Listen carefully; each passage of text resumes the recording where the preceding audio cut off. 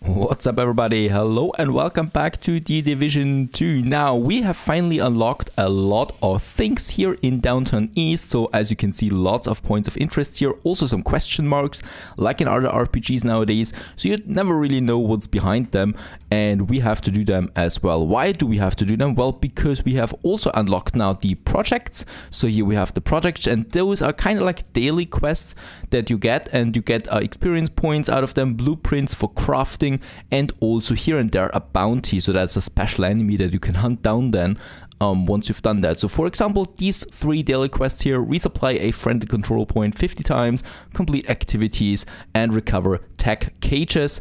And here, for example, donate steel, donate chest armor, that is a donation one, and the salvage a crew is donate polycarbonate, donate gloves, and disrupt public execution. That's one of the question marks that you can see on the map. So those are the daily quests that we have right now. Resupply a friendly control point, and that's a good one because we already are here at a control point that we've taken, you know, with the cranes in the last episode. And here we do have a control point officer. Now, if I talk with him, I can donate stuff. Like, for example, I don't have food and water at the moment. I do have components, 25, so we can donate 25 components to him. He will be happier.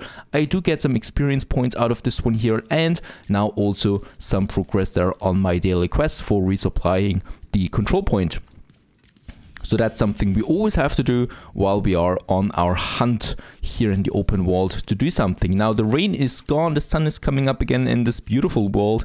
That's just perfect because we are out here again for some hunting. Now while I'm also continuing my hunts, let's have a look at my character real quick. He is looking okay, but we found some stuff actually that's, well, looking quite good, I'd say. So here we have our chests that we have now, and we found a few things here. None of them is particularly interesting right now, but we do have some nice trousers here, some nice pants, and over here I think, yes, much more. So this one looks rather shaggy and stuff like that, you know, ruggy, and this one here looks much better than. So let's take this one, those pants there. We can also even choose some, well, accessories here on the back, on our backpack here, something that we can have down here.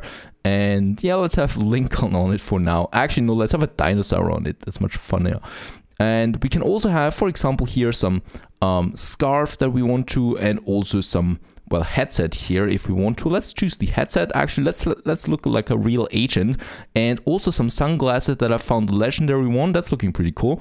And also this one here, but let's take actually the honor guard glasses here to, well, do look like a bit of an agent. It's summer after all, there's the sun, and we don't want to be blinded by the sun. Very important. And with that, yeah, we're looking a bit more like an agent, but of course there are so many outfit options that you have in this game. It's incredible, and you find those things everywhere. And well, perhaps we find something even better. And we should also look out for, well, some of those resources that we find here and there, like water and food is so important for the donations. There is a chest, for example, but that is usually something for, yeah, crafting polycarbonate. And over here we have a shade tech cage. Let's open here the door, and there we have another chest for it. Some chests, something here for crafting, that is for armor, so another chest item. And over here we have the shade tech cage. We need to find 3, now 4 actually in Downtown East for our daily quest. And also, well, another communication device about Aaron Keener. Notice I didn't say killing people is easy. If you think of them as people, it suddenly gets that much harder. But if you simply look at the balance sheet, how much of an obstacle someone is, or how much benefit there is in letting them keep breathing a while longer, then it becomes simple math. And simple math is simple to do. It's almost as easy as putting 2 bullets center mass and a 3rd one in the head. Well, and Aaron Keener, that's one of the first agents that went rogue. So he turned sides, and he's going to be the main protagonist or antagonist in the add-on, Walls of Draenor, so that's going to be interesting. And let's have a look at the map here real quick. There's a question mark, so there's something random that we can do, some activity for the daily quests. So let's have a look over there. They usually offer some, either some very strong opponents, some good loot, or even both of it. And over there we can already see the first enemies. Let's get his weak point there, and as you can see there's some toxic gases coming out of it, then stunning them. she's actually preparing something there. Oh yeah, and it's a speaker, propaganda. So let's have a look over there. Propaganda broadcast.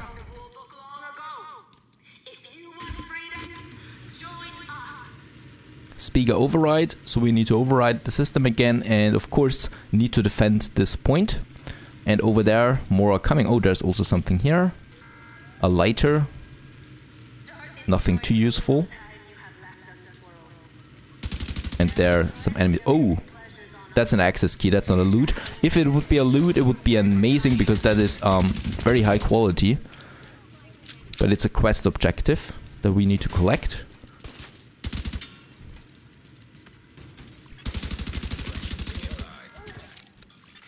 Okay, and there's the key. Let's take the key and insert it into the propaganda speaker. Progress resumed. That's that, and some more enemies are coming once again over here, it seems. Another backup request, we're not doing that for now. Backup requests are really funny once you reach the end game, where you can help people, because usually they're fighting some really extremely difficult bosses or something like that, and you get some good fight out of it quickly, and also some good loot, of course. And there's this car coming again. Those buggies.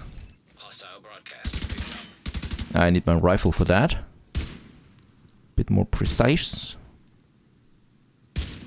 Oh boy, come on. That was a headshot. One more. Very good.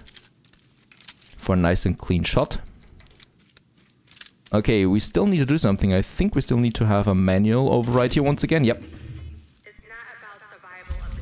And that's it already. That was an easy one, so we get some experience points out of it, and mountain hiking pack, so a backpack as an upgrade probably. And then we just continue here on our way to... We could now grind some of those shade attack cages. Oh, and drinking water, that might be important. If he says that, but I don't see anything. No. Very important for those projects then, so we can finish them. And let's just continue over here. I'm just going to collect that shade cage. And then we actually want to go for, I think, the next mission, right? So there's a side mission down here and a control point. Let's actually do both of them. Food supplies detected. Okay, there we're coming closer now to the control point. And let's just see if there's anything else here that we might collect, but it doesn't look like it. Oh, there's something. Oh, and there are actually also some of them for the control point, I guess. And this guy here who was rushing towards me. And there are a lot of enemies at one spot, so let's try to throw a grenade at them. Take them out at once.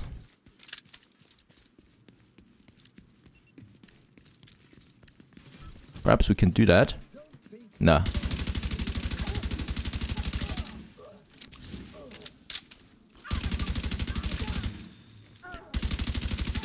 So easy.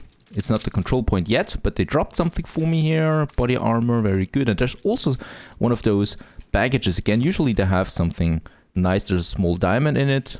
Sometimes there's also some outfit items in one of them. Well, let's just continue. Actually, we actually should be in the control point now. Detected. Nearby location guarded by hostiles. Alrighty, there's the entrance. We can now call for allies once again. And with that we start the assault, so we could just wait for them now, or we can try it ourselves. And usually, of course, we try it off ourselves. Guess we can get up there. Oh. Someone's got a heavy machine gun there.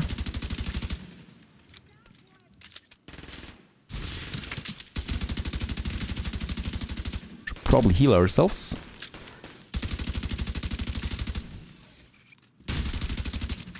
Very good. That's the end of them. I hope I did not overlook anyone. Oh yeah, there's someone lurking over there.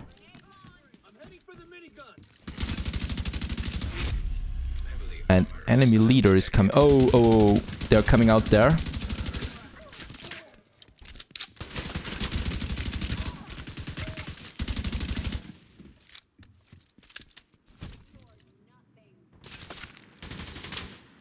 Oh, there's the leader. Down there. Let's throw a grenade and get him out of there.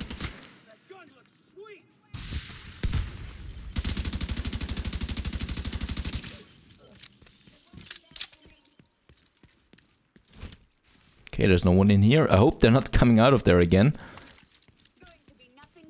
And there is the leader. Oh, yeah.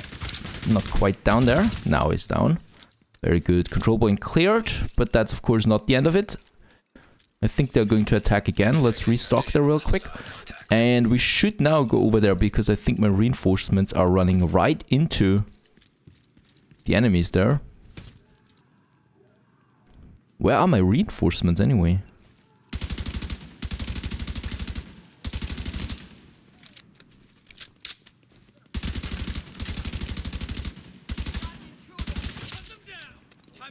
Okay, there they are. Very good. Helping me now. And there's also another leader coming. And I think we do have a daily quest for control points, right? Should have something like that. And over there is the leader. Getting quite foggy now.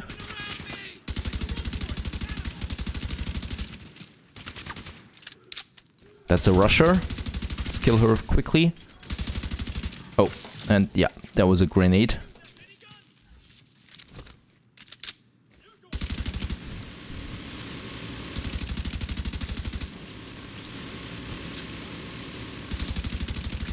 That's it. We've taken the control point. Get some experience points, perhaps even level 5. Nope, not level 5, but what's more important is the supply room that we get over here. Very good. For some good loot. Oh, a rifle, very good. A blue one. Some gloves. Some steel. Polycarbonate and another weapon here. Light machine gun. Well, we don't really need it, but I'm also full on my inventory.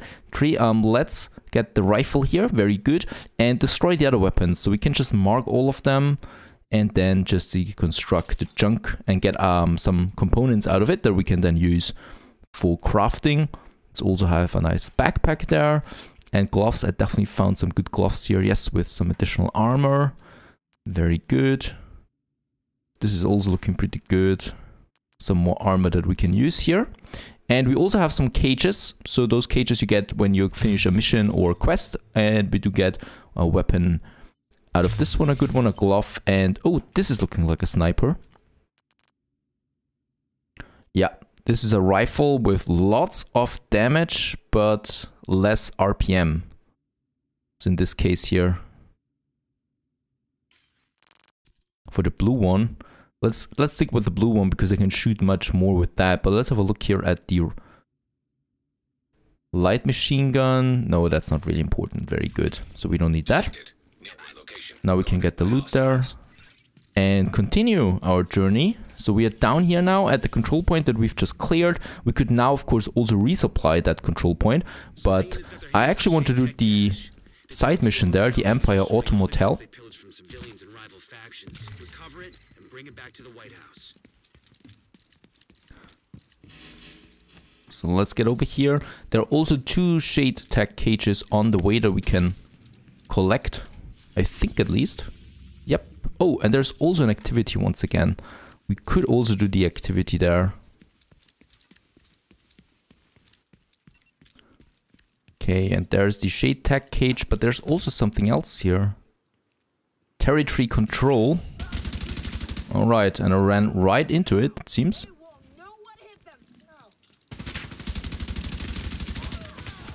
Alrighty, there's someone over here, a veteran.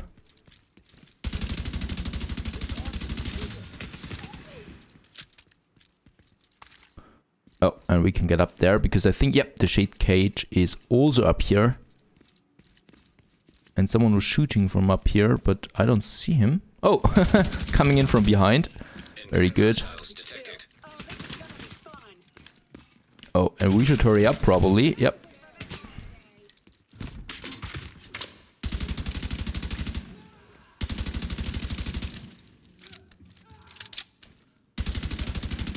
That's the rusher. I have no idea what she's doing there. That's the end of her.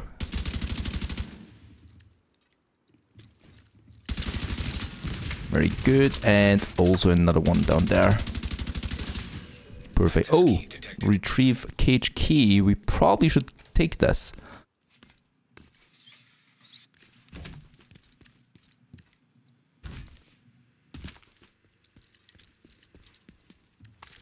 Yep. Open the gear stash. It's also up there, I think. And we also have the shade tag. So the shade tag that we're collecting there, those cages, they're very important for your skills. So you can upgrade your skills, you can buy new skills with them. So you need quite a lot of them. And that's why we collect them, first of all. And second of all, because now, as you can see on the left side, recover the shade tag cages in Downtown East is completed. So that is one of the project missions that we had. And also another rifle. Very good, but we have a good one. So I'm not going to bother. And where is the... Open the gear stash. Is that in here? There are things in here. A tank top. Black. Okay. A plastic bottle. Nothing really important in here. Over there is something. Rations nearby. Some water and some components. Very good. Oh yes, and we can open that door. It's a bit tricky because not all of those doors are glowing all the time. Okay, some more gloves that we don't need at the moment. Some steel, that's important. And a matchbook. But where is that gear stash? Nope, it's not over there. Then it's probably down there somewhere. Let's have a look. He's guiding me down here. Oh, it's probably this one. Yeah, that's the gear stash. Let's take it. And some knee pads there. And with that, perimeter secured. We get a bit of experience points out of it. Oh, and there's also a door in here with some high quality stuff, it seems. Oh yes, but we are full again. And right now, I just don't bother because you don't need to equip those items there all the time. So let's continue to the Empire Autumn Hotel quest. Some hyenas got their hands on a shade tech cache. They took it to a hotel they used for sorting all the goods they pillaged from civilians and rival factions. Recover it and bring it back to the White House. Alright, you will do that. So those side missions are not repeatable. You just do them once for some experience and for the story. And the main missions are like dungeons working then later on. Hyenas are holding a shade tech cache in that hotel. Get it back. Okay, so gain access to the hotel first. There we have the first enemies. Again, let's use the environment there too. He's burning, as you can see, making it quite easy to kill him. Oh, and there's someone behind a shield. That's a new type of enemy. So in this case, with the shield, we do need to use the rifle there. Because then I can aim at his feet and do some damage to him. And very good, we also got a level up. Level... I have no idea what level I am. 5. 5, very good. Get another proficiency cage there. And some health that we need.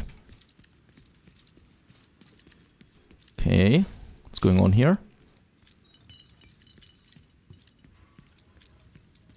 Just some dead people.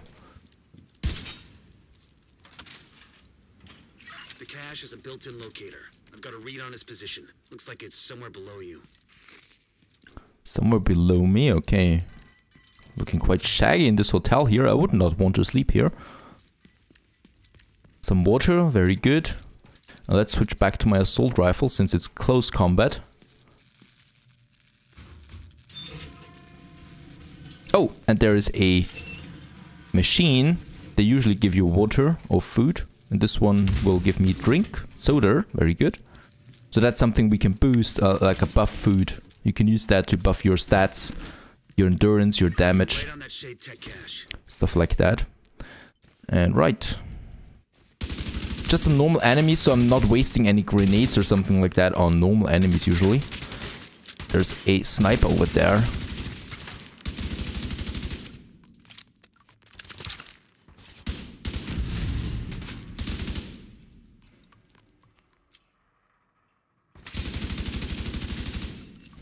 Right, you recover. Can we go down here? Yes, we can. Very good. Multiple hostiles inbound. Right, that was to be expected. Missions are usually not that short. And that's a pretty good weapon, so I can kill like 2 enemies with 1 magazine.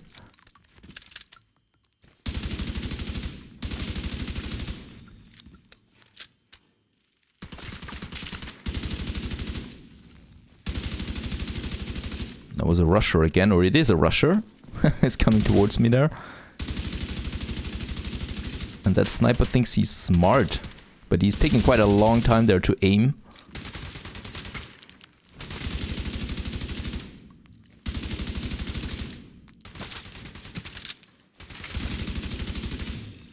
Righty, that's the end of it. Leave the hotel. Let's see, this will not be the end of this mission here. I have a feeling. The exit is up ahead. Time to check out.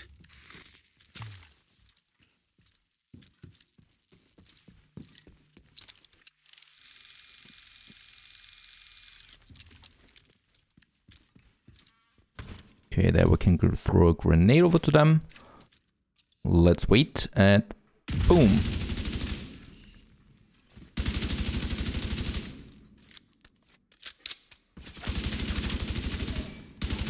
Quite a lot of enemies there.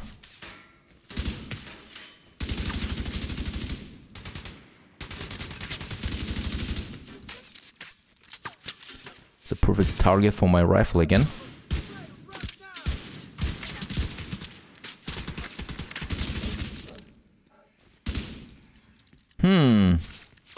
It's a bad angle. This is much better. Very good.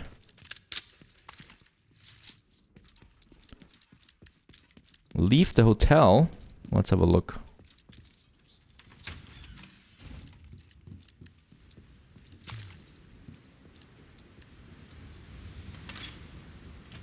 Good work. Oh, that was actually the mission. Okay, fine. It was a short mission then. No deep story in this one here. And we do get some shade tech. That's important though. So that's the good thing here. And also some experience points as usual. And whatever's happening right now, we do have a sandstorm or something like that, but it looks nice. Beautiful graphics there. And with that atmospheric impression, we're going to leave it at now, and then we'll continue with some of the main missions. Stay tuned.